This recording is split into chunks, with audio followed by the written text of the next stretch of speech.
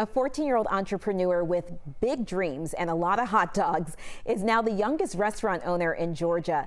Today, Mason Wright opened Super Dogs on Snapfinger Road in DeKalb County, and as you can see, his hot dogs were such a hit that the line was out the door. At 11 years old, Mason started his hot dog business outside of Morehouse College, but when the coronavirus hit, he wasn't allowed on campus. So instead of viewing it as a setback, he turned it into an opportunity and encourages others to do the same.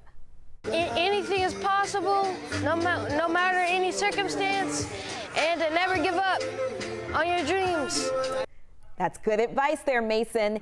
Mason also tells us his dream is to one day have a Mason Super Dogs on every street corner in Atlanta. It makes me question what I was doing at 14 years old, but we are saying congratulations, Mason, and go for it.